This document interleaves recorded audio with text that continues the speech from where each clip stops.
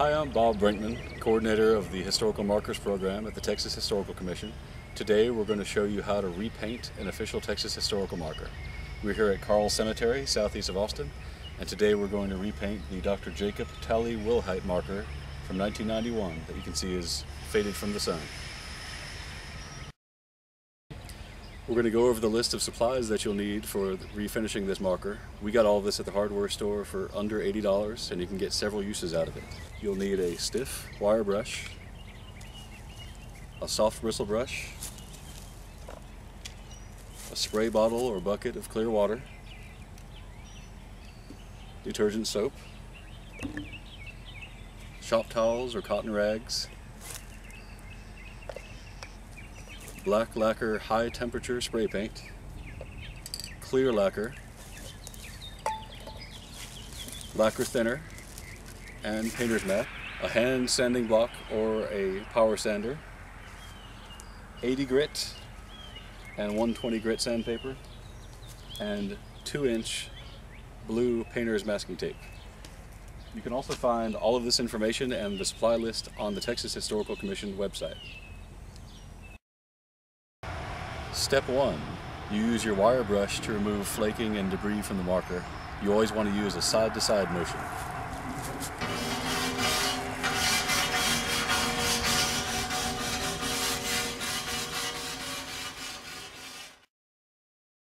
Step 2. Use your soft bristle brush to remove the dust and the fine debris. If you have a portable air compressor, you could also use that for this step.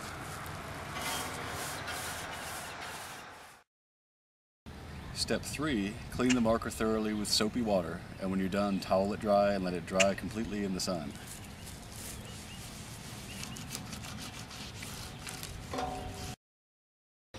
Step 4, apply your 2-inch painter's tape all the way around the border and the bottom. If your marker is on a historic building or something else you don't want to paint, then be sure to put lots of paper or poster board around the marker.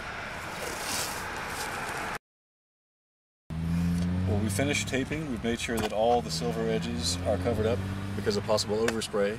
So for step 5, you take your black lacquer paint and put on 2 coats, and make sure to use your painter's mask for this and then wait for the paint to completely dry.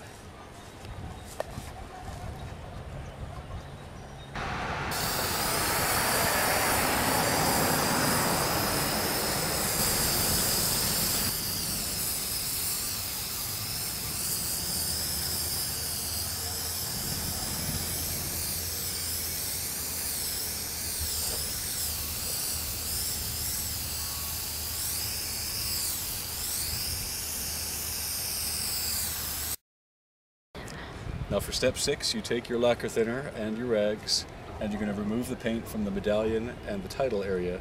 Be sure not to touch the surface beneath that.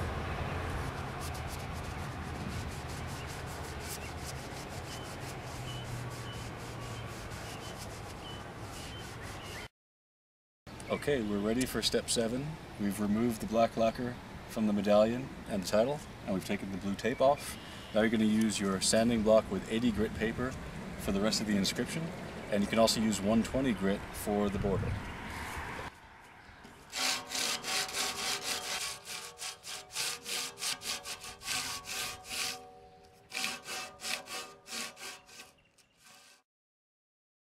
Alright, we finish our sanding, and that brings us to step 8, where we remove some debris with our soft brush again.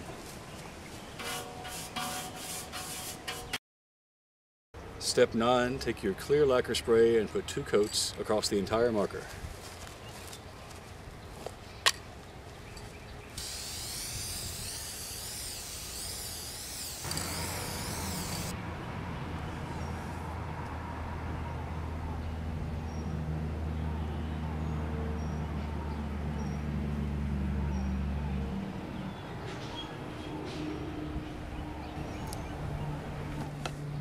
And step 10 is to step back and admire your work. We're finished with this one, and there's only 15,000 plus historical markers in Texas, so let's get out there and paint some more. Thanks.